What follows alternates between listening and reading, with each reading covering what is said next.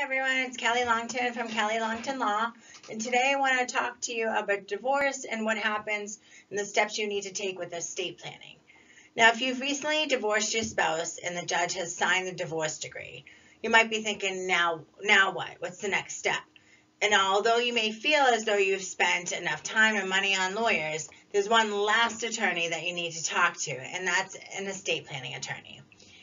If you and your former spouse had an estate plan done together previously, it's necessary for you to come in and make changes to avoid having all of your hard-earned money and property be distributed in a way that you did not intend when you passed away. And if you've not done any planning, now is the perfect time to get your affairs in order. Now, when you meet with your estate planning attorney, it's crucial that you bring all of the necessary documents, including a copy of your divorce decree. The document will be helpful in determining what obligations need to be provided for in your documents, what accounts or property you now own, and how you own those accounts and property. So oftentimes in the divorce decree, there'll be specific requirements or considerations that need to be attended to regarding support obligations and regarding your property division. Now, spousal or child support obligations may require you purchasing life insurance should you pass away before fulfilling the entire obligation. And if there's a child support obligation, it might be wise to have the life insurance policy owned by a trust, allowing distributions to the minor children by a trustee instead of a lump sum payout to your former spouse, who may or may not use those funds as intended. And if this isn't incorporated into your decree, you want to make sure that your former spouse agrees with this strategy. Now, the divorce decree will also contain a section on the division of your marital property. And this is helpful information to provide to your estate planning attorney to present an accurate picture of your current property and your financial accounts. And in addition to identifying the accounts or property that you now own and how you own them is incredibly important. Ownership of accounts or property previously owned by you and your former spouse as joint tenants or tenants by the entirety has more likely changed to ownership as tenants in common under the state law. And this is important because before your divorce, if you had passed away, your now former spouse would have likely received your interest in the account or property automatically. However, now that the ownership has changed to tenants in common when you pass away, your interest will go to your heirs. And if you don't do any planning, the interest will be transferred according to state law, which may not coincide with your wishes. And as part of your estate planning, you can choose who will receive your interest and how they will receive it.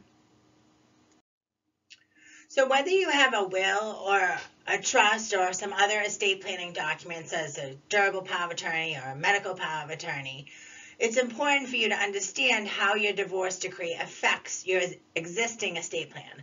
So let's talk about what effects your recent divorce may have on these documents and your estate plan. If you have a last will and testament, depending upon the state in which you live, divorce can have a varying impact on your will. In some states, a divorce revokes all provisions in your will that benefit your former spouse. Additionally, some state laws also revoke the appointment of your former spouse as your personal representative, the person in charge of settling your estate. However, in other states, a divorce revokes the entire will.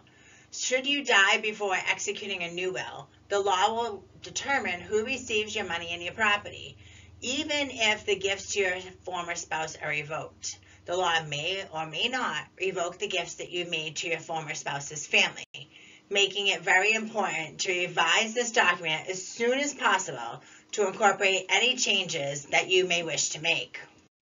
Now, similar to the wills, the laws regarding what happens to a provision in a revocable living trust vary as well. Some state laws revoke all provisions relating to the former spouse, while others leave the trust intact.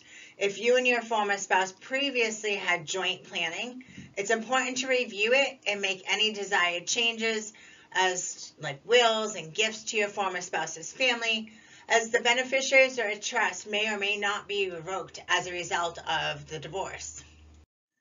And in some states, filing for divorce revokes the former spouse's appointment as agent, the person who would act on your behalf, under a financial power of attorney. However, in other states, a divorce does not revoke your spouse's ability to act as your agent. Regardless, if there are any outstanding powers of attorneys with third parties, it's important for you to inform them of your divorce and provide them with the revocation so they are on notice that your former spouse is no longer authorized to act on your behalf. Like other estate planning documents, state law vary as to whether or not your former spouse will still be able to make medical decisions for you if you're unable to make them or communicate them yourself. Now, some states will revoke the designation of your former spouse as your agent for medical matters as a result of the divorce, while others do not. Regardless, it's incredibly important to keep this document up to date and to provide it to the necessary healthcare professionals. Because a life insurance policy is a contract with a third party, a divorce can sometimes complicate things.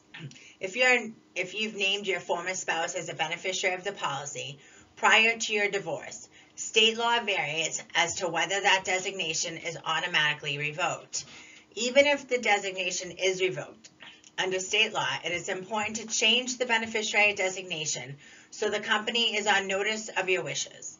In some cases, although the former spouse is no longer entitled to the life insurance proceeds, if they were not informed, the benefit will be paid out to the named beneficiary, which is the former spouse, and it will be the responsibility of the rightful beneficiary to sue and collect the proceeds from the former spouse. This may not be an issue in some instances, but in others, it could create a lot of avoidable drama. Now let's talk about retirement accounts.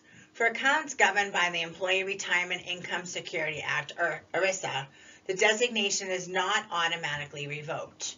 In order to ensure that your former spouse does not receive the benefits, you must affirmatively change the designation, provided that your divorce decree does not state otherwise. As a newly single person, you are now in full control of your money and property. Without an estate plan in place, the state laws will determine what happens to your hard-earned money and property. If you already have estate planning documents in place, you'll need to review them when circumstances change, such as in the event of a divorce. Even if gifts to your former spouse are revoked under state law, you need to make sure that the alternative plan built into your documents is still what you want. So give us a call today so we can schedule an appointment to protect your new future and those who you love. And don't forget to bring in your divorce decree.